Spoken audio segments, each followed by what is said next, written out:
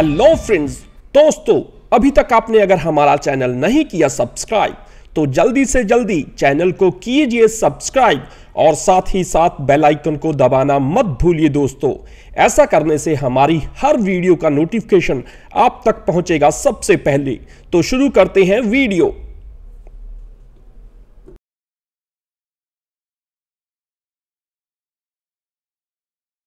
Hello friends, today we are going to review new released movie Beast.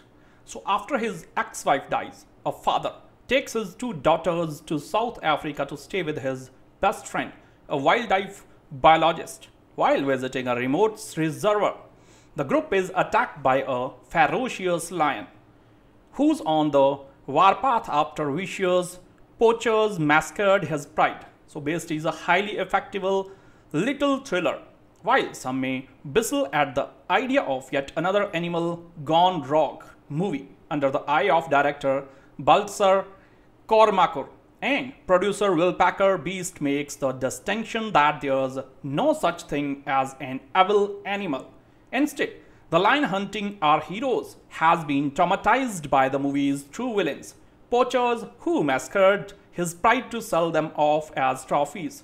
No, this line is simply butchering any human it crosses paths with, as it can't distinguish between good and bad guys. We are all bad guys to this line. In a way, our hero Idris Elba's Nate isn't that different from the line, as in the end they have the same objective, to protect their family. So all that aside, Kormákur has assembled one heck of a late summer sleeper, running a taunt 90 minutes. Beast is a thriller right from start to finish.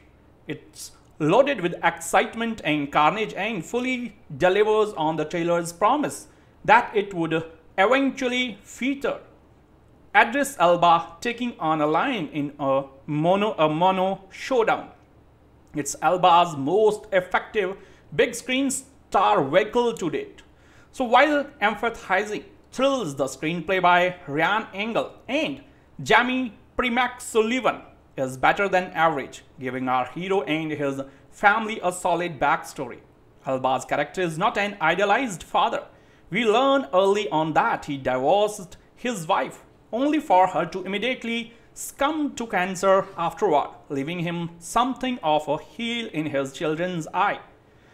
So he is trying to redeem himself by taking them back to their mother's homeland, but is still a stubborn guy who doesn't treat them with the respect Sharlto Copley's Martin does, with the girls quickly warming to their adopted uncle. Of course, when the shit goes down and Elba and the girls are separated from the heroic Martin, Elba's got to show what he is made of, and his transformation from milky toast doctor to rough and tumble action hero is well conveyed, and not immediately.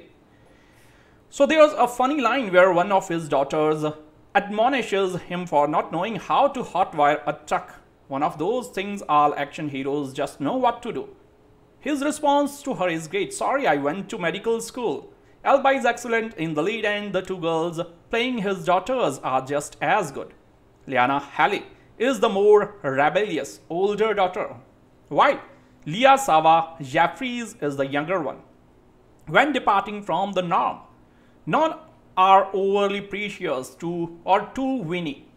Once things get bad, their issues are tabled and they work together to survive. Sharlto Copley also has a strong role as Elba's former friend, depicted as a very positive influence on the girls and a hero in his own right. He is also how the filmmakers ultimately set up their strong anti-poaching message, with his quickly reminding everyone that lions don't hunt humans for sport, and that's the titular Beast is a victim to. Throughout the film, he remains the voice of reason, lest the film gets too close to demonizing lions, a nice touch that grounds the film. So it also helps that the CGI used to depict the lion is far better than you had expect for a movie that reportedly only costs around 30 to 40 million. So it's also beautifully shot on locations in parts of South Africa and has a good score by Gravity's Steven Price. All things considered, Beast is slam bang late summer entertainment. It has a top shelf cast, excellent production values, and a solid moral message against poaching at its core. This was a huge surprise to me as I wasn't expecting much from Beast, but I was pleasantly surprised. Part survival and part eco-thriller. Baltasar Kormákur. Beast is the latest film to pit a man versus nature. And while that premise alone is far from an original one, what it does have is Idris Elba fighting a homicidal lion, which is argument enough to get most people to see it at least once. Despite a stellar performance from Elba, a straightforward and extremely predictable plot makes this a film that will likely end up being a more one and done for both movies buffs and fans of the British actor. Beast follows Dr. Nate Samuels and his two daughters, Meredith and Nora, as they travel to South Africa for an extended trip to visit their late mom's home. So what should be a fun vacation soon turns deadly as the trio find themselves being haunted by a giant lion that is killing any human crossing his path. That simple premise lacks ambition, which is not on its own a bad thing. It's all about surviving the encounter by any means, building tension with the characters, limited supplies, and no way to radio for help. Still, that tension is underdetermined by its predictability. I could guess what would happen in each scene after the line was introduced. Beast, in short, doesn't take a lot of risks. Still, it helps that it's grounded in realism. The idea of visiting South Africa and encountering a giant lion is terrifying after all, and it sure would activate my fight or flight. Considering that intriguing idea, it's disappointing that Beast, in its execution, does little to move the needle for the eco-thriller subgenre. The pacing, at least, is solid. Not one scene felt like it overstayed its welcome, and you luckily don't have to wait too long to see the line itself. However, its slim 93 minutes runtime isn't always a good thing, as certain aspects of Beast could have benefited from expansion. In particular, we know the death of Samuel's matriarch had a massive impact on both the family and the events of the film. But we don't get a ton of backstory on her other than the basics that help move the plot needle forward in the broadest of fashion. There are no scenes, not even flashbacks, with the wife and mother before her death. While it is clear the family misses her immensely, there are certainly hints that Elba's character had a strained relationship with her before she passed, but we don't see any of that on screen. Instead, it's delivered in a few dialogue exchanges that provided a little context, but not enough to make anyone really care for this grieving family. So even just a flashback or two would have gone a long way for emotional investment in the story. Of course, most people watching Beast are likely watching it for Elba, who delivers a phenomenal performance, stealing the scene every time. Dr. Samuels is a grieving father, trying to bond with his daughters and clearly hold a lot of regret for how his relationship with his wife was before her death. Elba does a superb job in both portraying the grieving widow and squaring off against the lion. He is never made to be some type of superhuman that gets a lucky swing, and his character takes a good beating in almost every encounter with the lion. Since the movie is quick to establish Dr. Samuel's survival instincts and quick thinking, every action sequence between these two is believable. Elba's isn't the only impressive performance though, as Martin battles a park ranger and childhood friend of the Samuels, matriarch, who serves as a tour guide as the family ventures across South Africa early on in the film. Sharlto Copley matches Elba in being surprisingly committed to the B-movie premise. Plus, Martin is able to add a contrast to Dr. Samuels as he knowledgeable about the country's wildlife and the dangers they face when the lion crosses their path.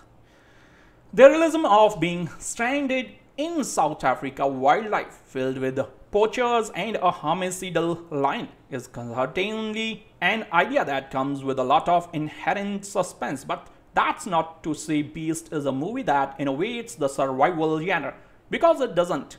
While Idris Elba and Sharlto Copley delivers great performances, Beast is too predictable and simple to go down as a classic or even a great entry in the genre. Nevertheless, if you are an Idris Elba's fanatic, it's worth a watch at least one, if only for his commitment to be premise. Director Baltasar Kormákur's Beast is better than most mid-August releases. It executes its wild animal gone rogue premise in just under 90 minutes.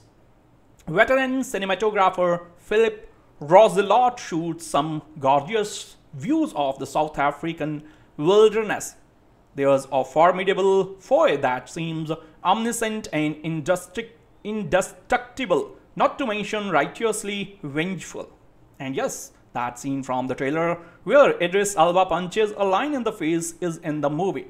It's easy to imagine Leo the lion rolling his eyes in disbelief because, like the monster in this movie, the current MGM logo is an old, odd-looking CGI interpretation of a lion. Speaking of logos, this is yet another movie that would have benefited from having the grungy old Universal logo from the 1970s appear at the beginning.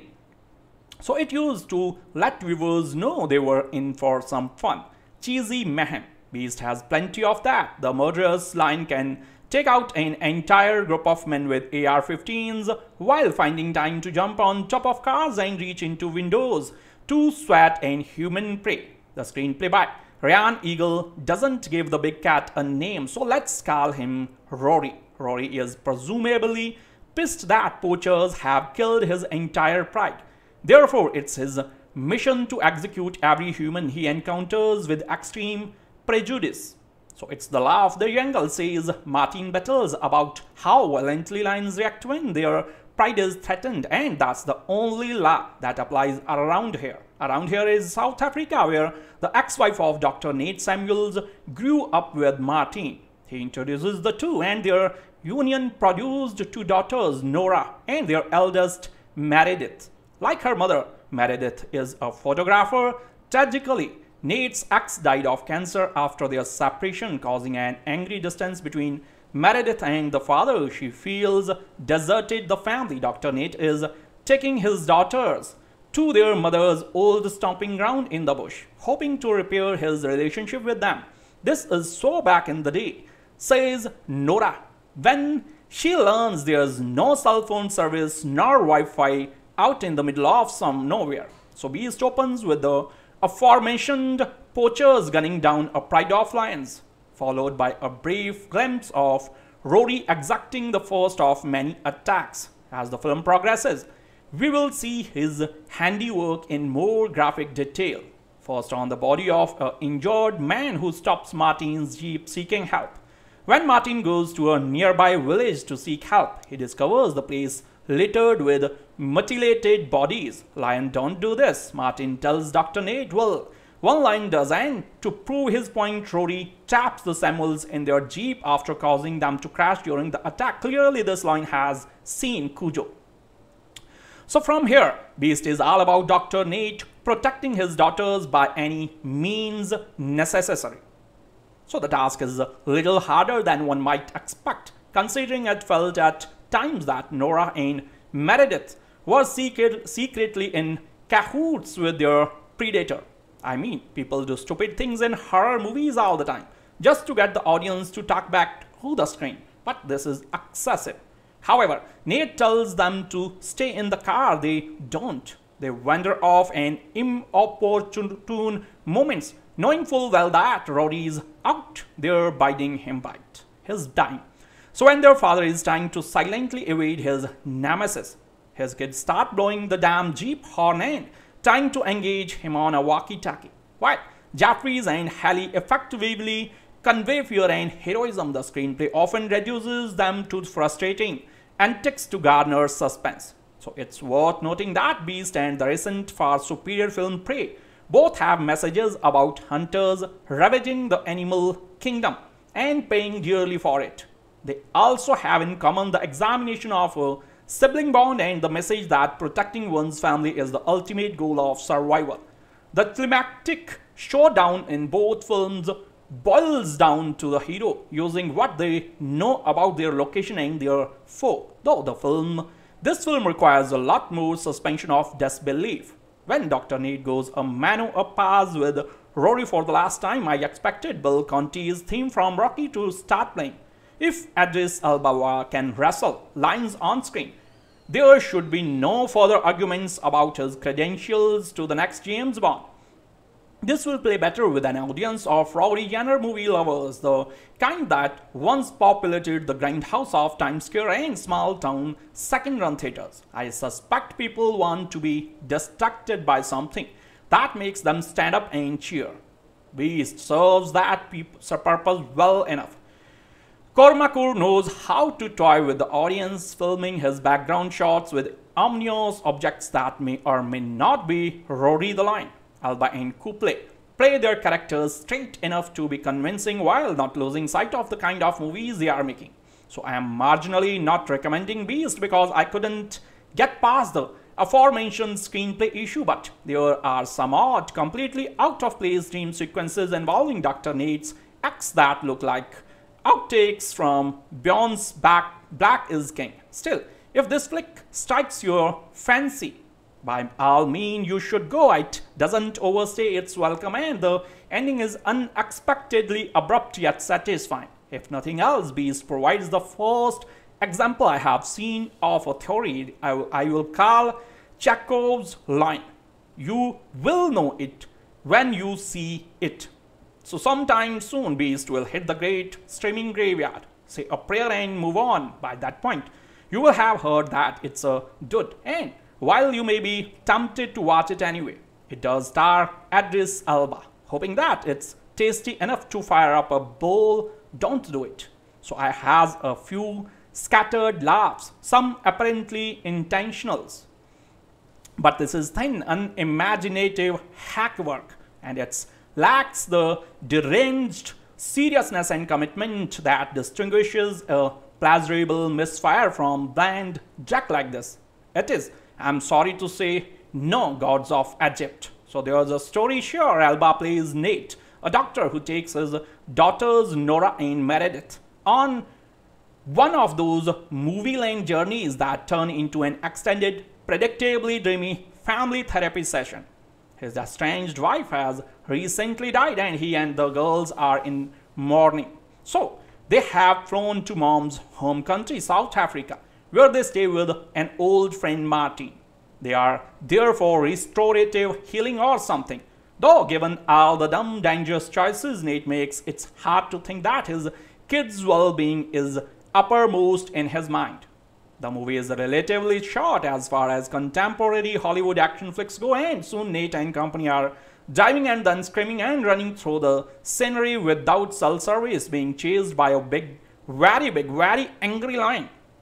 The director, Baltasar Kormákur, keeps the camera moving and circling, but there's nothing he can do to animate the story, particularly after the characters crash, becoming stranded in Martin's truck. In between attacks and roars and screams, blood and feelings flow, and water runs low. The usual. Elba looks and sounds exceedingly bored, and you know how he feels.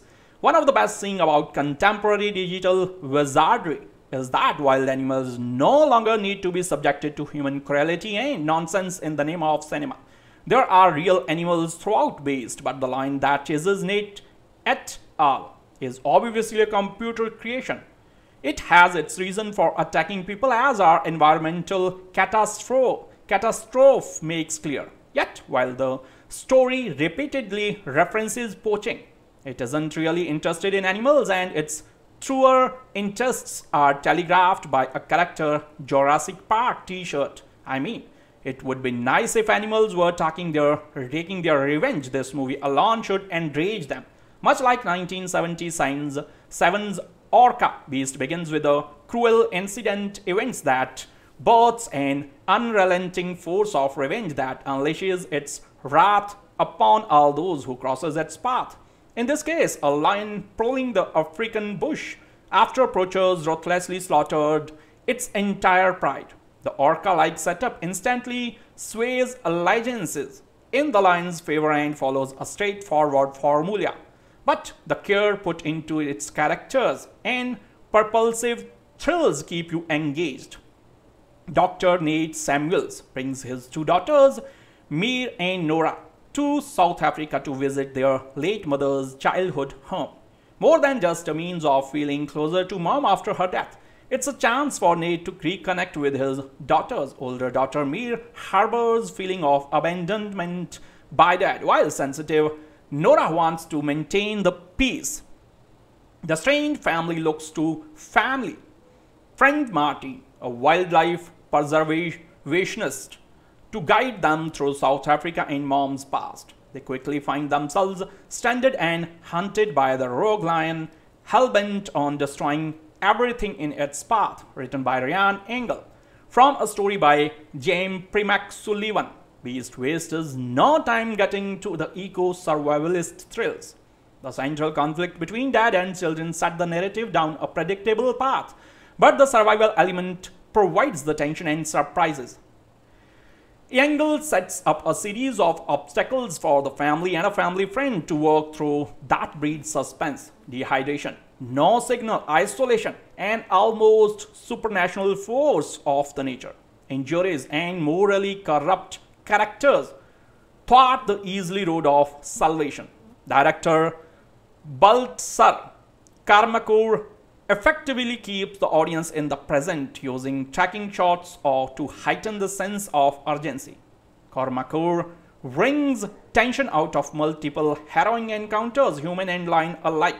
He makes excellent use of the location, and the animal VFX looks great. The filmmaker also keeps things visually interesting with a constant change of scenery and set pieces. So what works against this is the strange use of dream sequences employed repeatedly without adding much to the story. It's a nod to the trauma of losing mom, of course, but contributes nothing other than slowly down the pacing in parts and one lackluster attempt at a scare, while Nate's medical expertise comes in handy on multiple points. It's over his head regarding surviving nature and ferocious beasts.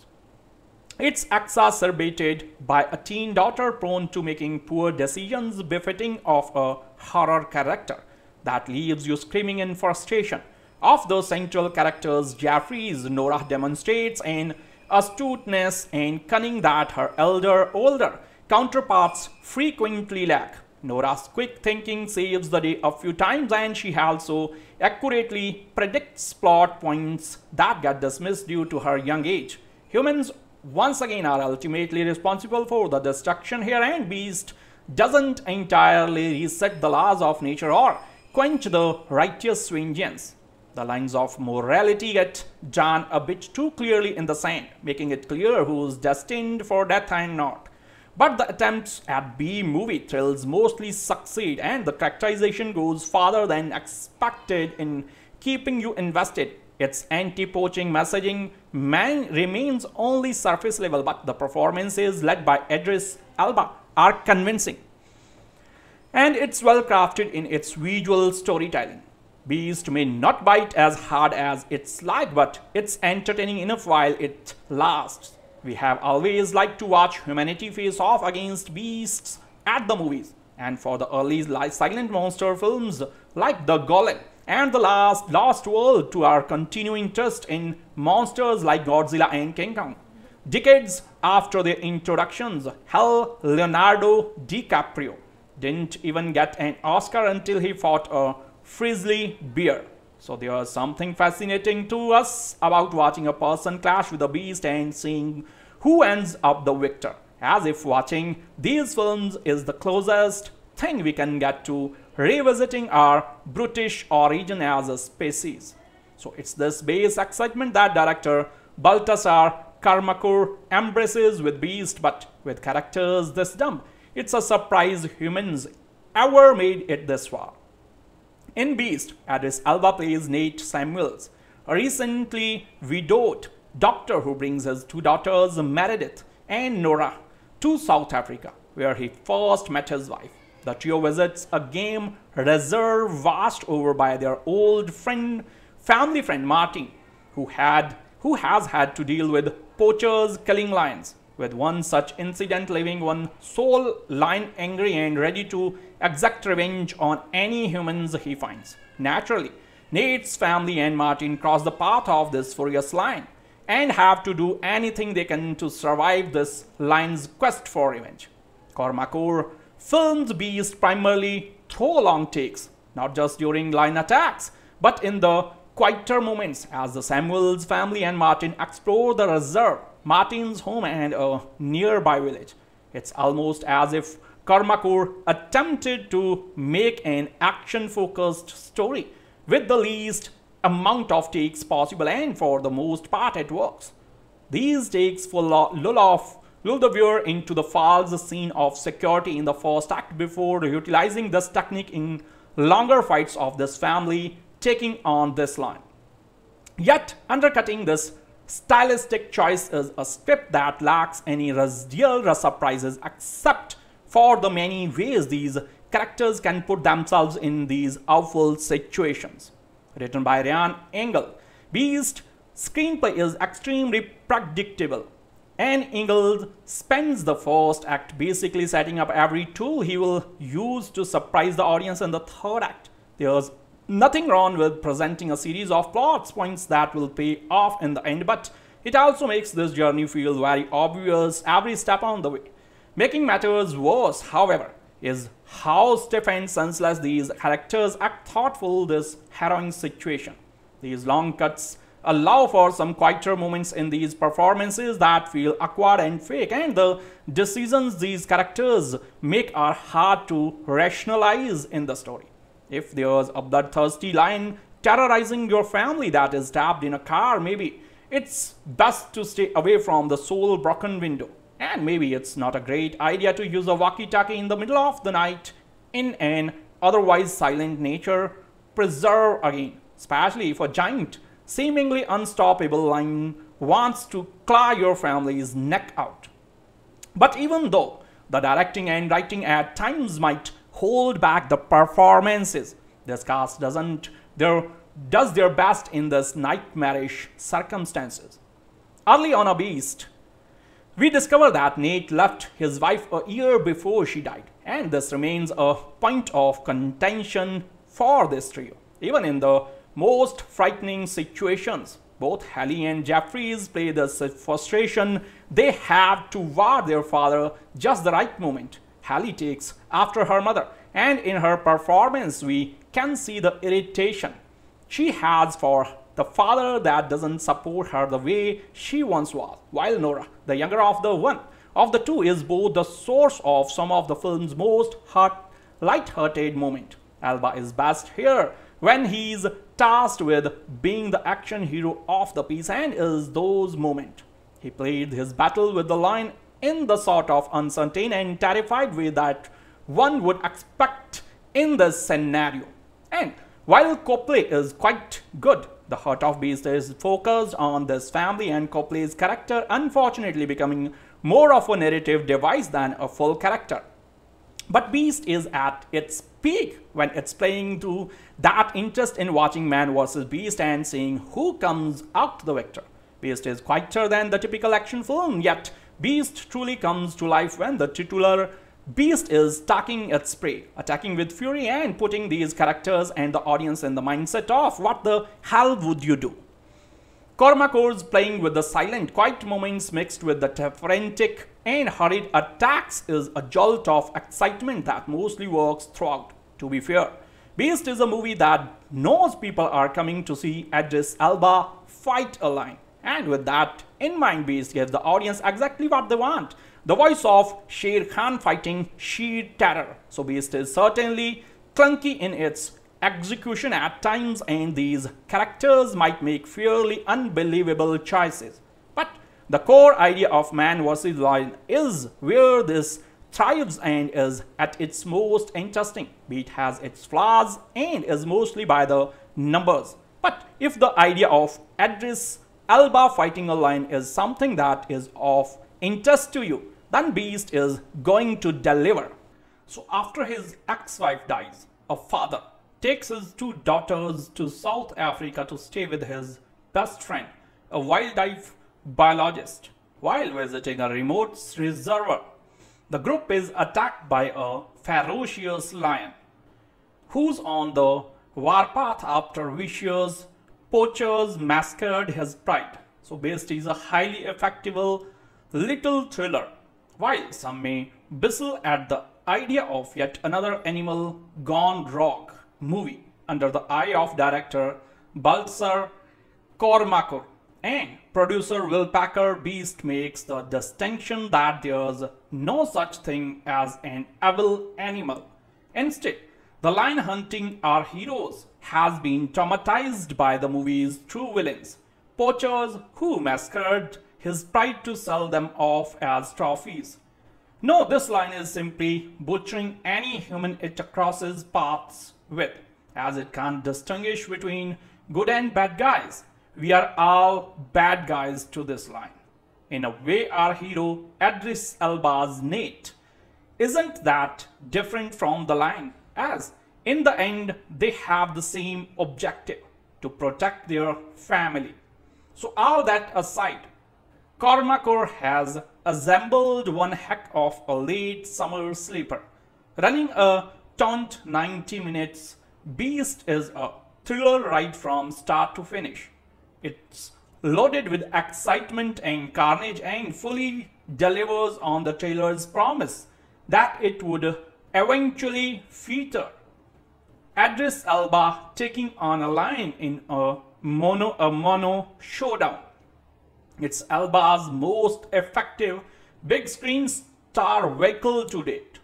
So while emphasizing thrills, the screenplay by Ryan Engle and Jaime Primak Sullivan is better than average, giving our hero and his family a solid backstory. Elba's character is not an idealized father. We learn early on that he divorced his wife, only for her to immediately succumb to cancer afterward, leaving him something of a heel in his children's eye. So he is trying to redeem himself by taking them back to their mother's homeland, but is still a stubborn guy who doesn't treat them with the respect Sharlto Copley's Martin does, with the girls quickly warming to their adopted uncle. Of course, when the shit goes down and Elba and the girls are separated from the heroic Martin, Elba's got to show what he is made of, and his transformation from milky toast doctor to rough and tumble action hero is well conveyed, and not immediately. So there's a funny line where one of his daughters admonishes him for not knowing how to hotwire a truck. One of those things all action heroes just know what to do. His response to her is great. Sorry, I went to medical school. Elba is excellent in the lead and the two girls playing his daughters are just as good. Iyana Halley is the more rebellious older daughter, while Leah Sava Jeffries is the younger one. When departing from the norm, none are overly precious or too winning. Once things get bad, their issues are tabled and they work together to survive. Sharlto Copley also has a strong role as Elba's former friend, depicted as a very positive influence on the girls and a hero in his own right. He is also how the filmmakers ultimately set up their strong anti-poaching message, with his quickly reminding everyone that lions don't hunt humans for sport, and that's the titular Beast is a victim to. Throughout the film, he remains the voice of reason, lest the film gets too close to demonizing lions, a nice touch that grounds the film. So it also helps that the CGI used to depict the lion is far better than you had expect for a movie that reportedly only costs around 30 to 40 million. So it's also beautifully shot on locations in parts of South Africa and has a good score by Gravity's Steven Price. All things considered, Beast is slam bang late summer entertainment, It has a top-shelf cast, excellent production values, and a solid moral message against poaching at its core. This was a huge surprise to me as I wasn't expecting much from Beast, but I was pleasantly surprised. Part survival and part eco-thriller. Baltasar Kormákur. Beast is the latest film to pit a man versus nature.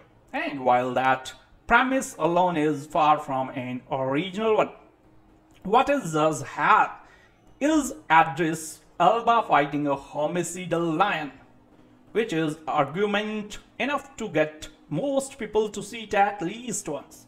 Despite a stellar performance from Elba, a straightforward and extremely predictable plot makes this a film that will likely end up being a more one and done for both movies buffs and fans of the British actor. Beast follows Dr. Nate Samuels and his two daughters, Meredith and Nora, as they travel to South Africa for an extended trip to visit their late mom's home. So what should be a fun vacation soon turns deadly as the trio find themselves being haunted by a giant lion that is killing any human crossing his path. That simple premise lacks ambition, which is not on its own a bad thing. It's all about surviving the encounter by any means, building tension with the characters, limited supplies, and no way to radio for help. Still, that tension is underdetermined by its predictability. I could guess what would happen in each scene after the line was introduced. Beast, in short, doesn't take a lot of risks. Still, it helps that it's grounded in realism. The idea of visiting South Africa and encountering a giant lion is terrifying after all, and it sure would activate my fight or flight. Considering that intriguing idea, it's disappointing that Beast, in its execution, does little to move the needle for the eco-thriller subgenre. The pacing, at least, is solid. Not one scene felt like it overstayed its welcome, and you luckily don't have to wait too long to see the line itself. However, its slim 93 minutes runtime isn't always a good thing, as certain aspect of Beast could have benefited from expansion. In particular, we know the death of Samuel's matriarch had a massive impact on both the family and the events of the film. But we don't get a ton of backstory on her other than the basics that help move the plot needle forward in the broadest of fashion. There are no scenes, not even flashbacks, with the wife and mother before her death, while it is clear the family misses her immensely.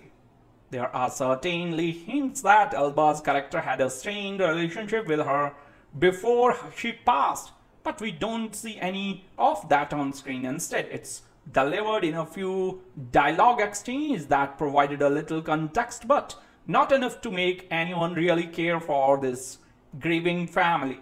So even just a flashback or two would have gone a long way for emotional investment in the story. Of course, most people watching Beast are likely watching it for Elba, who delivers a phenomenal performance, stealing the scene every time. Dr. Samuels is a grieving father, trying to bond with his daughters and clearly hold a lot of regret for how his relationship with his wife was before her death.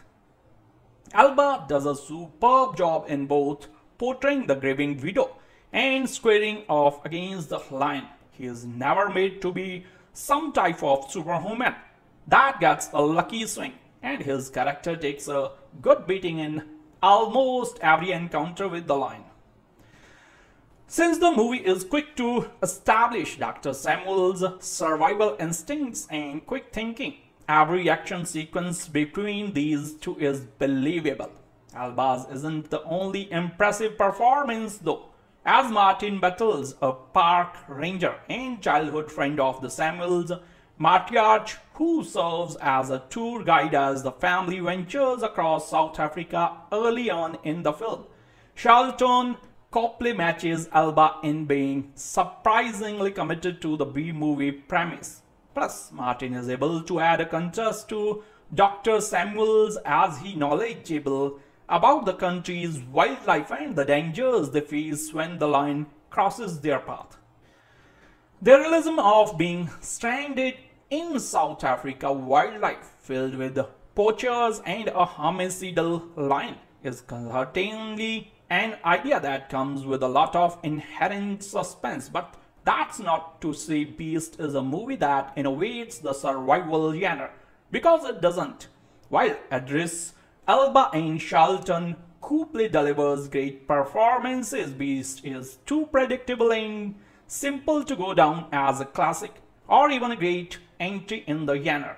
Nevertheless, if you are an Idris Elba's fanatic, it's worth a watch at least one, if only for his commitment to be premise. Director Baltasar Kormákur's Beast is better than most mid-August releases. It executes its wild animal gone rogue premise in just under 90 minutes. Veteran cinematographer Philip Roselot shoots some gorgeous views of the South African wilderness.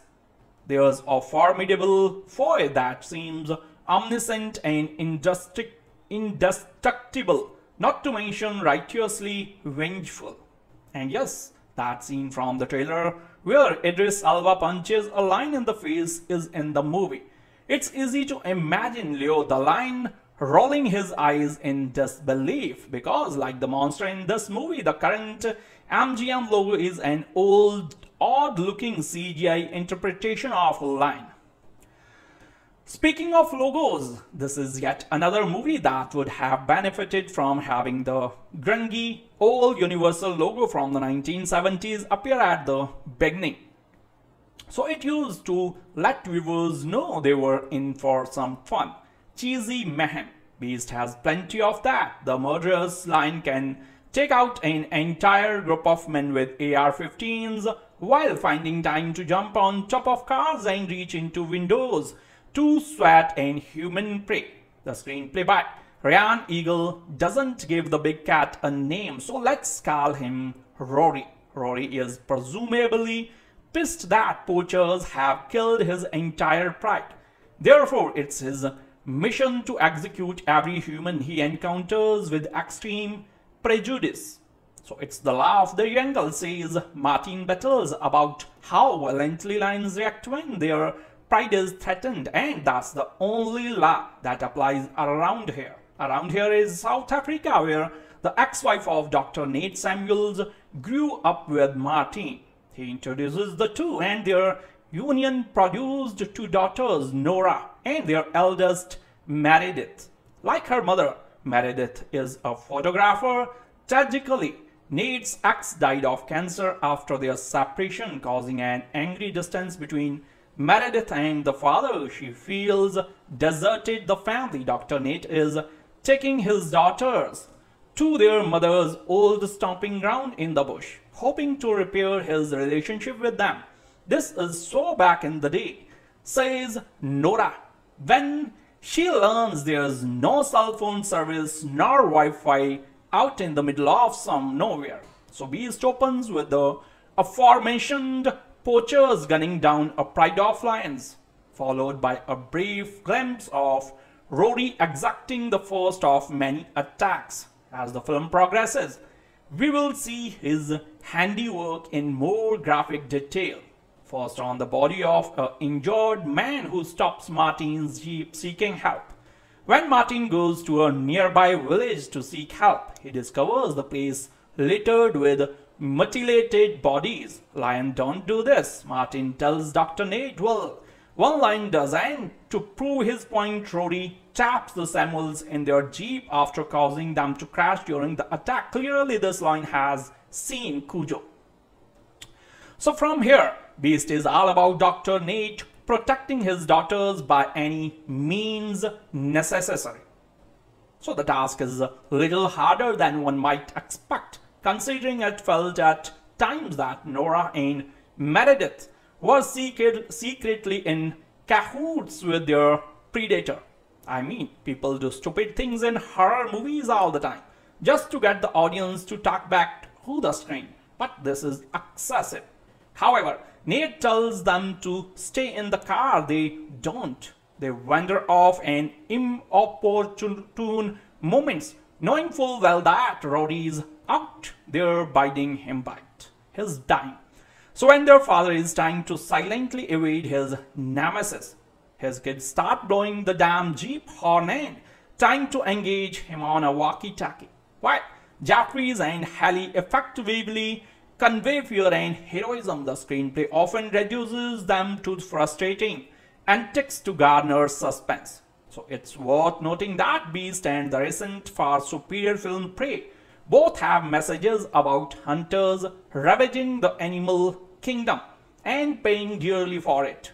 They also have in common the examination of a sibling bond and the message that protecting one's family is the ultimate goal of survival. The climactic showdown in both films boils down to the hero using what they know about their location and their foe. Though this film requires a lot more suspension of disbelief. When Dr. Nate goes a mano a paz with Rory for the last time, I expected Bill Conti's theme from Rocky to start playing. If Idris Elba can wrestle lines on screen, there should be no further arguments about his credentials to the next James Bond. This will play better with an audience of Rory genre movie lovers, the kind that once populated the grindhouse of Times Square and small-town second-run theaters. I suspect people want to be distracted by something that makes them stand up and cheer. Beast serves that purpose well enough. Kormákur knows how to toy with the audience, filming his background shots with ominous objects that may or may not be Rory the Lion. Elba and Copley play their characters straight enough to be convincing while not losing sight of the kind of movies they are making.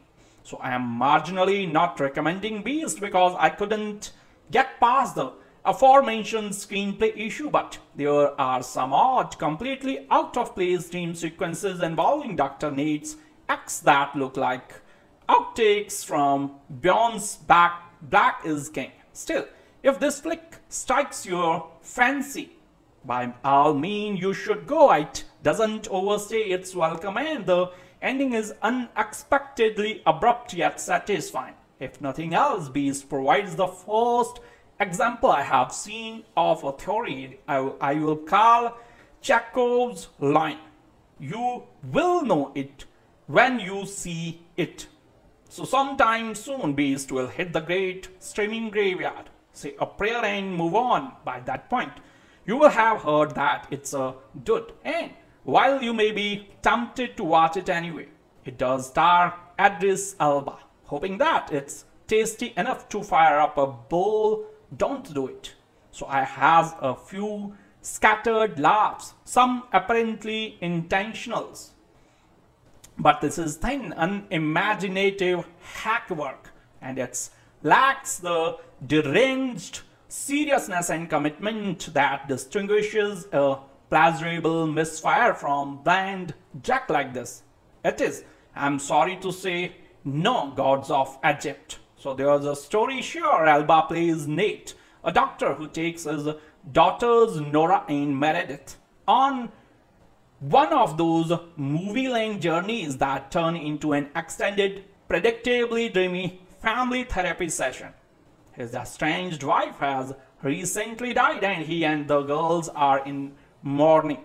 So they have flown to mom's home country, South Africa, where they stay with an old friend Martin. They are there for restorative healing or something. Though given all the dumb dangerous choices Nate makes, it's hard to think that his kids' well-being is uppermost in his mind. The movie is relatively short as far as contemporary Hollywood action flicks go, and soon Nate and company are diving and then screaming and running through the scenery without cell service, being chased by a very angry lion. The director, Baltasar Kormákur, keeps the camera moving and circling, but there's nothing he can do to animate the story. particularly after the characters crash, becoming stranded in Martin's truck. In between attacks and roars and screams, blood and feelings flow, and water runs low. The usual. Elba looks and sounds exceedingly bored, and you know how he feels. One of the best things about contemporary digital wizardry is that wild animals no longer need to be subjected to human cruelty and nonsense in the name of cinema. There are real animals throughout Beast, but the line that chases Nate et al. Is obviously a computer creation. It has its reason for attacking people, as our environmental catastrophe makes clear. Yet, while the story repeatedly references poaching, it isn't really interested in animals, and its truer interests are telegraphed by a character Jurassic Park t-shirt. I mean, it would be nice if animals were taking their revenge. This movie alone should enrage them. Much like 1977's Orca, Beast begins with a cruel incident events that births an unrelenting force of revenge that unleashes its wrath upon all those who crosses its path. In this case, a lion prowling the African bush after poachers ruthlessly slaughtered its entire pride. The orca-like setup instantly sways allegiances in the lion's favor and follows a straightforward formula. But the care put into its characters and propulsive thrills keep you engaged. Dr. Nate Samuels brings his two daughters, Mir and Nora, to South Africa to visit their late mother's childhood home. More than just a means of feeling closer to mom after her death, it's a chance for Nate to reconnect with his daughters. Older daughter Mir harbors feeling of abandonment by dad, while sensitive Nora wants to maintain the peace. The strange family looks to family friend Marty, a wildlife preservationist, to guide them through South Africa in mom's past. They quickly find themselves stranded and hunted by the rogue lion, hell-bent on destroying everything in its path. Written by Ryan Engle. From a story by Jaime Primak Sullivan, Beast wastes no time getting to the eco-survivalist thrills. The central conflict between dad and children set the narrative down a predictable path, but the survival element provides the tension and surprises. Engle sets up a series of obstacles for the family and a family friend to work through that breeds suspense, dehydration, no signal, isolation, and almost supernatural force of the nature. Injuries and morally corrupt characters thwart the easy road of salvation. Director Baltasar Kormákur effectively keeps the audience in the present using tracking shots or to heighten the sense of urgency. Kormákur wrings tension out of multiple harrowing encounters, human and lion alike. He makes excellent use of the location, and the animal VFX looks great. The filmmaker also keeps things visually interesting with a constant change of scenery and set pieces. So what works against this is the strange use of dream sequences employed repeatedly without adding much to the story. It's a nod to the trauma of losing mom, of course, but contributes nothing other than slowly down the pacing in parts and one lackluster attempt at a scare, while Nate's medical expertise comes in handy on multiple points. It's over his head regarding surviving nature and ferocious beasts. It's exacerbated by a teen daughter prone to making poor decisions befitting of a horror character that leaves you screaming in frustration. Of the central characters, Jeffries, Nora demonstrates an astuteness and cunning that her older counterparts frequently lack. Nora's quick thinking saves the day a few times, and she also accurately predicts plot points that get dismissed due to her young age. Humans once again are ultimately responsible for the destruction here, and Beast doesn't entirely reset the laws of nature or quench the righteous vengeance. The lines of morality get drawn a bit too clearly in the sand, making it clear who's destined for death and not. But the attempts at B-movie thrills mostly succeed, and the characterization goes farther than expected in keeping you invested. Its anti-poaching messaging remains only surface level, but the performances led by Idris Elba are convincing. And it's well crafted in its visual storytelling. Beast may not bite as hard as it's like, but it's entertaining enough while it lasts. We have always liked to watch humanity face off against beasts at the movies, and for the early silent monster films like The Golem and The Lost World to our continuing interest in monsters like Godzilla and King Kong. Decades after their introductions, hell, Leonardo DiCaprio didn't even get an Oscar until he fought a grizzly bear. So there's something fascinating to us about watching a person clash with a beast and seeing who ends up the victor. As if watching these films is the closest thing we can get to revisiting our brutish origin as a species.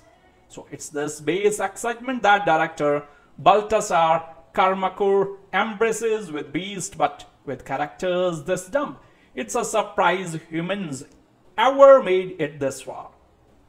In Beast, Idris Elba plays Nate Samuels, a recently widowed doctor who brings his two daughters Meredith and Nora to South Africa, where he first met his wife. The trio visits a game reserve watched over by their old family friend Martin, who has had to deal with poachers killing lions, with one such incident leaving one sole lion angry and ready to exact revenge on any humans he finds. Naturally, Nate's family and Martin cross the path of this furious lion and have to do anything they can to survive this lion's quest for revenge. Kormákur films Beast primarily through long takes, not just during lion attacks, but in the quieter moments as the Samuels family and Martin explore the reserve, Martin's home and a nearby village. It's almost as if Kormákur attempted to make an action-focused story with the least amount of takes possible, and for the most part it works. These takes lull the viewer into the false scene of security in the first act before utilizing this technique in longer fights of this family taking on this line. Yet, undercutting this stylistic choice is a script that lacks any real surprises except for the many ways these characters can put themselves in these awful situations. Written by Ryan Engle, Beast screenplay is extremely predictable, and Engle spends the first act basically setting up every tool he will use to surprise the audience in the third act. There's nothing wrong with presenting a series of plot points that will pay off in the end, but it also makes this journey feel very obvious every step on the way. Making matters worse, however, is how stiff and senseless these characters act thoughtful this harrowing situation. These long cuts allow for some quieter moments in these performances that feel awkward and fake, and the decisions these characters make are hard to rationalize in the story. If there's a bloodthirsty lion terrorizing your family that is stabbed in a car, maybe it's best to stay away from the soul-broken window. And maybe it's not a great idea to use a walkie-talkie in the middle of the night in an otherwise silent nature preserve again, especially if a giant, seemingly unstoppable lion wants to claw your family's neck out. But even though the directing and writing at times might hold back the performances, this cast does their best in this nightmarish circumstances. Early on a Beast, We discover that Nate left his wife a year before she died, and this remains a point of contention for this trio. Even in the most frightening situations, both Halley and Jeffries play this frustration they have toward their father just the right moment. Halley takes after her mother, and in her performance we can see the irritation she has for the father that doesn't support her the way she once was, while Nora, the younger of the two, is both the source of some of the film's most light-hearted moments. Elba is best here when he's tasked with being the action hero of the piece, and is those moments.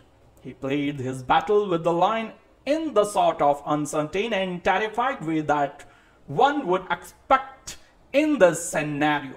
And while Copley is quite good, the heart of Beast is focused on this family, and Copley's character unfortunately becoming more of a narrative device than a full character. But Beast is at its peak when it's playing to that interest in watching man versus beast and seeing who comes out the victor. Beast is quieter than the typical action film, yet Beast truly comes to life when the titular Beast is stalking its prey, attacking with fury, and putting these characters and the audience in the mindset of what the hell would you do. Kormákur's playing with the silent, quiet moments mixed with the frantic and hurried attacks is a jolt of excitement that mostly works throughout. To be fair, Beast is a movie that knows people are coming to see Idris Elba fight a lion, and with that in mind, Beast gives the audience exactly what they want: the voice of Sher Khan fighting sheer terror. So Beast is certainly clunky in its execution at times, and these characters might make fairly unbelievable choices. But the core idea of man versus lion is where this thrives and is at its most interesting. Beat has its flaws and is mostly by the numbers. But if the idea of Idris Elba fighting a lion is something that is of interest to you, then Beast is going to deliver. So after his ex-wife dies, a father takes his two daughters to South Africa to stay with his best friend, a wildlife biologist. While visiting a remote reservoir, the group is attacked by a ferocious lion, who's on the warpath after vicious poachers massacred his pride. So Beast is a highly effective little thriller. While some may bristle at the idea of yet another animal gone rogue movie under the eye of director Baltasar Kormákur and producer Will Packer, Beast makes the distinction that there's no such thing as an evil animal. Instead, the lion hunting our heroes has been traumatized by the movie's true villains, poachers who massacred his pride to sell them off as trophies. No, this lion is simply butchering any human it crosses paths with, as it can't distinguish between good and bad guys. We are all bad guys to this lion. In a way, our hero Idris Elba's Nate isn't that different from the lion, as in the end they have the same objective: to protect their family. So all that aside, Kormákur has assembled one heck of a late summer sleeper. Running a taunt 90 minutes, Beast is a thriller right from start to finish. It's loaded with excitement and carnage and fully delivers on the trailer's promise that it would eventually feature Idris Elba taking on a lion in a mono showdown. It's Elba's most effective big screen star vehicle to date. So while emphasizing thrills, the screenplay by Ryan Engle and Jaime Primak Sullivan is better than average, giving our hero and his family a solid backstory. Elba's character is not an idealized father. We learn early on that he divorced his wife, only for her to immediately succumb to cancer afterward, leaving him something of a heel in his children's eye. So he is trying to redeem himself by taking them back to their mother's homeland, but is still a stubborn guy who doesn't treat them with the respect Sharlto Copley's Martin does, with the girls quickly warming to their adopted uncle. Of course, when the shit goes down and Elba and the girls are separated from the heroic Martin, Elba's got to show what he is made of, and his transformation from milky toast doctor to rough and tumble action hero is well conveyed, and not immediately. So there's a funny line where one of his daughters admonishes him for not knowing how to hotwire a truck. One of those things all action heroes just know what to do. His response to her is great. Sorry, I went to medical school. Elba is excellent in the lead, and the two girls playing his daughters are just as good. Iyana Halley is the more rebellious older daughter, while Leah Sava Jeffries is the younger one. When departing from the norm, none are overly precious or too winning. Once things get bad, their issues are tabled and they work together to survive. Sharlto Copley also has a strong role as Elba's former friend, depicted as a very positive influence on the girls and a hero in his own right. He is also how the filmmakers ultimately set up their strong anti-poaching message, with his quickly reminding everyone that lions don't hunt humans for sport, and that's the titular beast is a victim too. Throughout the film, he remains the voice of reason, lest the film gets too close to demonizing lions, a nice touch that grounds the film. So it also helps that the CGI used to depict the lion is far better than you had expect for a movie that reportedly only costs around 30 to 40 million. So it's also beautifully shot on locations in parts of South Africa and has a good score by Gravity's Steven Price. All things considered, Beast is slam bang late summer entertainment. It has a top shelf cast, excellent production values, and a solid moral message against poaching at its core. This was a huge surprise to me, as I wasn't expecting much from Beast, but I was pleasantly surprised.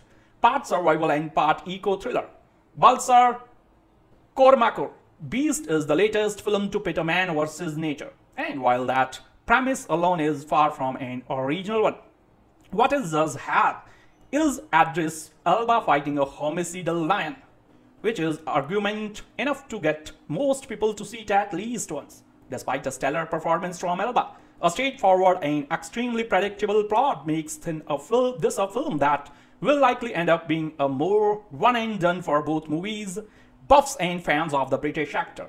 Beast follows Dr. Nate Samuels and his two daughters, Meredith and Nora, as they travel to South Africa for an extended trip to visit their late mom's home.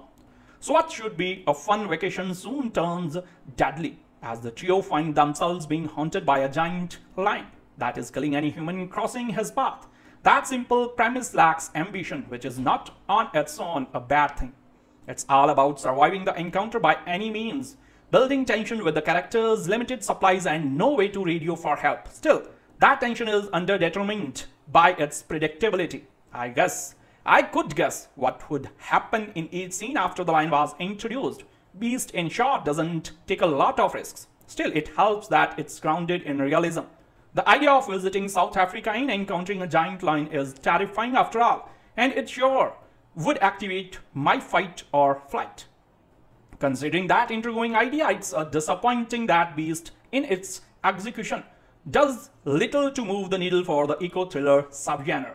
The pacing, at least, is solid.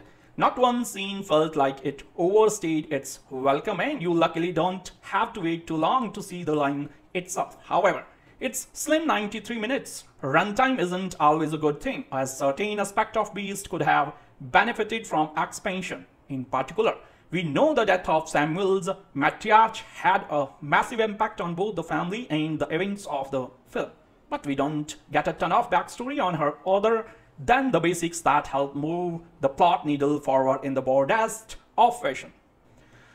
There are no scenes, not even flashbacks, with the wife and mother before her death. While it is clear the family misses her immensely, there are certainly hints that Elba's character had a strained relationship with her before she passed, but we don't see any of that on screen. Instead, it's delivered in a few dialogue exchanges that provided a little context, but not enough to make anyone really care for this grieving family. So even just a flashback or two would have gone a long way for emotional investment in the story. Of course, most people watching Beast are likely watching it for Elba, who delivers a phenomenal performance, stealing the scene every time. Dr. Samuels is a grieving father, trying to bond with his daughters and clearly hold a lot of regret for how his relationship with his wife was before her death. Elba does a superb job in both portraying the grieving widow and squaring off against the lion. He is never made to be some type of superhuman that gets a lucky swing, and his character takes a good beating in almost every encounter with the lion. Since the movie is quick to establish Dr. Samuel's survival instincts and quick thinking, every action sequence between these two is believable. Elba's isn't the only impressive performance though, as Martin battles a park ranger and childhood friend of the Samuels, matriarch, who serves as a tour guide as the family ventures across South Africa early on in the film. Sharlto Copley matches Elba in being surprisingly committed to the B-movie premise. Plus, Martin is able to add a contrast to Dr. Samuels as he knowledgeable about the country's wildlife and the dangers they face when the lion crosses their path. The realism of being stranded in South Africa wildlife filled with poachers and a homicidal lion is certainly an idea that comes with a lot of inherent suspense, but that's not to say Beast is a movie that innovates the survival genre, because it doesn't. While Idris Elba and Sharlto Copley delivers great performances, Beast is too predictable and simple to go down as a classic or even a great entry in the genre. Nevertheless, if you are an Idris Elba's fanatic, it's worth a watch at least one, if only for his commitment to be premise. Director Baltasar Kormákur's Beast is better than most mid-August releases. It executes its wild animal gone rogue premise in just under 90 minutes. Veteran cinematographer Philip Roselot shoots some gorgeous views of the South African wilderness. There's a formidable foe that seems omniscient and indestructible, not to mention righteously vengeful. And yes, that scene from the trailer where Idris Elba punches a lion in the face is in the movie. It's easy to imagine Leo the lion rolling his eyes in disbelief because, like the monster in this movie, the current MGM logo is an old, odd-looking CGI interpretation of a lion. Speaking of logos, this is yet another movie that would have benefited from having the grungy, old Universal logo from the 1970s appear at the beginning. So it used to let viewers know they were in for some fun, cheesy mayhem. Beast has plenty of that. The murderous lion can take out an entire group of men with AR-15s while finding time to jump on top of cars and reach into windows to swat and human prey. The screenplay by Ryan Engle doesn't give the big cat a name, so let's call him Rory. Rory is presumably pissed that poachers have killed his entire pride. Therefore, it's his mission to execute every human he encounters with extreme prejudice. So it's the law of the jungle, says Martin battles about how violently lions react when their pride is threatened, and that's the only law that applies around here. Around here is South Africa, where the ex-wife of Dr. Nate Samuels grew up with Martin. He introduces the two, and their union produced two daughters, Nora and their eldest, Meredith. Like her mother, Meredith is a photographer. Tragically, Nate's ex died of cancer after their separation, causing an angry distance between Meredith and the father. She feels deserted the family. Dr. Nate is taking his daughters to their mother's old stomping ground in the bush, hoping to repair his relationship with them. This is so back in the day, says Nora, when she learns there's no cell phone service nor Wi-Fi out in the middle of some nowhere. So Beast opens with the aforementioned poachers gunning down a pride of lions, followed by a brief glimpse of Rory exacting the first of many attacks. As the film progresses, we will see his handiwork in more graphic detail. First on the body of an injured man who stops Martin's jeep seeking help. When Martin goes to a nearby village to seek help, he discovers the place littered with mutilated bodies. Lion don't do this, Martin tells Dr. Nate. Well, one lion does, and to prove his point, Rory traps the Samuels in their jeep after causing them to crash during the attack. Clearly, this lion has seen Cujo. So from here, Beast is all about Dr. Nate protecting his daughters by any means necessary. So the task is a little harder than one might expect, considering it felt at times that Nora and Meredith were secretly in cahoots with their predator. I mean, people do stupid things in horror movies all the time, just to get the audience to talk back to the screen, but this is excessive. However, Nate tells them to stay in the car. They don't. They wander off in inopportune moments, knowing full well that Rory's out there biding him bite. He's dying. So when their father is trying to silently evade his nemesis, his kids start blowing the damn Jeep horn and trying to engage him on a walkie-talkie. While Jeffries and Halley effectively convey fear and heroism, the screenplay often reduces them to frustrating antics to garner suspense. So it's worth noting that Beast and the recent far superior film Prey both have messages about hunters ravaging the animal kingdom and paying dearly for it. They also have in common the examination of a sibling bond and the message that protecting one's family is the ultimate goal of survival. The climactic showdown in both films boils down to the hero using what they know about their location and their foe. Though this film requires a lot more suspension of disbelief. When Dr. Nate goes a mano a pass with Rory for the last time, I expected Bill Conti's theme from Rocky to start playing. If Idris Elba can wrestle lines on screen, there should be no further arguments about his credentials to the next James Bond. This will play better with an audience of Rory genre movie lovers, the kind that once populated the grindhouse of Times Square and small-town second-run theaters. I suspect people want to be distracted by something that makes them stand up and cheer. Beast serves that purpose well enough. Kormákur knows how to toy with the audience, filming his background shots with ominous objects that may or may not be Rory the Lion. Elba and Copley play their characters straight enough to be convincing while not losing sight of the kind of movies they are making.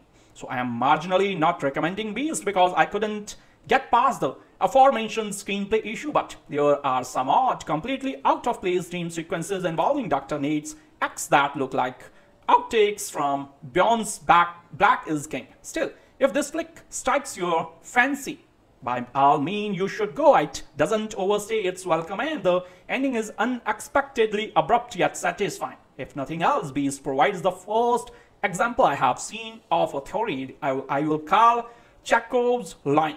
You will know it when you see it. So sometime soon Beast will hit the great streaming graveyard. Say a prayer and move on. By that point, you will have heard that it's a dud, and while you may be tempted to watch it anyway, it does star Idris Elba. Hoping that it's tasty enough to fire up a bowl, don't do it. So I have a few scattered laughs, some apparently intentionals. But this is thin, unimaginative hack work, and it lacks the deranged seriousness and commitment that distinguishes a pleasurable misfire from bland jack like this. It is, I'm sorry to say, no Gods of Egypt. So there's a story sure. Elba plays Nate, a doctor who takes his daughters Nora and Meredith on one of those movie-length journeys that turn into an extended, predictably dreamy family therapy session. His estranged wife has recently died and he and the girls are in mourning. So they have flown to mom's home country, South Africa, where they stay with an old friend Martin. They are there for restorative healing or something. Though given all the dumb, dangerous choices Nate makes, it's hard to think that his kids' well-being is uppermost in his mind. The movie is relatively short as far as contemporary Hollywood action flicks go, and soon Nate and company are driving and then screaming and running through the scenery without cell service, being chased by a very angry lion. The director, Baltasar Kormákur, keeps the camera moving and circling, but there's nothing he can do to animate the story, particularly after the characters crash, becoming stranded in Martin's truck. In between attacks and roars and screams, blood and feelings flow, and water runs low. The usual. Elba looks and sounds exceedingly bored, and you know how he feels. One of the best things about contemporary digital wizardry is that wild animals no longer need to be subjected to human cruelty and nonsense in the name of cinema.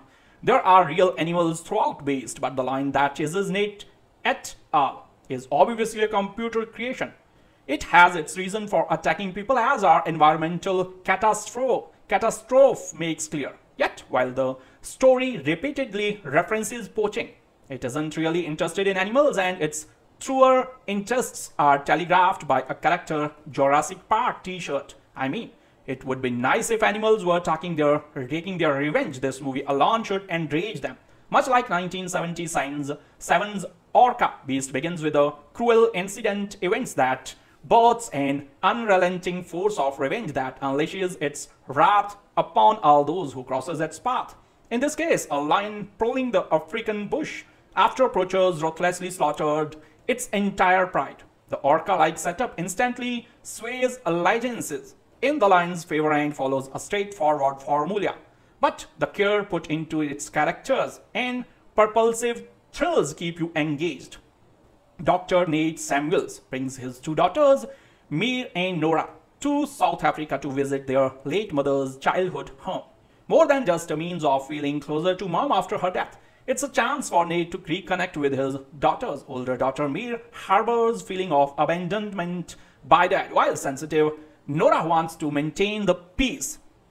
The strange family looks to family friend Marty, a wildlife preservationist, to guide them through South Africa and mom's past. They quickly find themselves stranded and hunted by the rogue lion, hell-bent on destroying everything in its path. Written by Ryan Engle.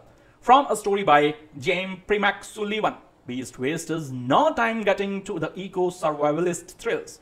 The central conflict between dad and children set the narrative down a predictable path, but the survival element provides the tension and surprises. Engle sets up a series of obstacles for the family and a family friend to work through that breeds suspense, dehydration, no signal, isolation, and almost supernatural force of the nature. Injuries and morally corrupt characters thwart the easy road of salvation. Director Baltasar Kormákur effectively keeps the audience in the present using tracking shots to heighten the sense of urgency. Kormákur wrings tension out of multiple harrowing encounters, human and lion alike. He makes excellent use of the location, and the animal VFX looks great. The filmmaker also keeps things visually interesting with a constant change of scenery and set pieces. So what works against this is the strange use of dream sequences employed repeatedly without adding much to the story. It's a nod to the trauma of losing mom, of course, but contributes nothing other than slowly down the pacing in parts and one lackluster attempt at a scare, while Nate's medical expertise comes in handy on multiple points. It's over his head regarding surviving nature and ferocious beasts. It's exacerbated by a teen daughter prone to making poor decisions befitting of a horror character that leaves you screaming in frustration. Of those central characters, Jeffries, Nora demonstrates an astuteness and cunning that her older counterparts frequently lack. Nora's quick thinking saves the day a few times, and she also accurately predicts plot points that get dismissed due to her young age. Humans once again are ultimately responsible for the destruction here, and Beast doesn't entirely reset the laws of nature or quench the righteous vengeance. The lines of morality get drawn a bit too clearly in the sand, making it clear who's destined for death and not. But the attempts at B-movie thrills mostly succeed, and the characterization goes farther than expected in keeping you invested. Its anti-poaching messaging remains only surface level, but the performances led by Idris Elba are convincing. And it's well crafted in its visual storytelling. Beast may not bite as hard as it's like, but it's entertaining enough while it lasts. We have always liked to watch humanity face off against beasts at the movies, and for the early silent monster films like The Golem and The Lost World to our continuing interest in monsters like Godzilla and King Kong. Decades after their introductions, hell, Leonardo DiCaprio didn't even get an Oscar until he fought a grizzly bear. So there's something fascinating to us about watching a person clash with a beast and seeing who ends up the victor, as if watching these films is the closest thing we can get to revisiting our brutish origin as a species. So it's this base excitement that director Baltasar Kormákur embraces with Beast, but with characters this dumb. It's a surprise humans ever made it this far. In Beast, Idris Elba plays Nate Samuels, a recently widowed doctor who brings his two daughters Meredith and Nora to South Africa, where he first met his wife. The trio visits a game reserve watched over by their old family friend Martin, who has had to deal with poachers killing lions. with one such incident leaving one sole lion angry and ready to exact revenge on any humans he finds. Naturally, Nate's family and Martin cross the path of this furious lion and have to do anything they can to survive this lion's quest for revenge.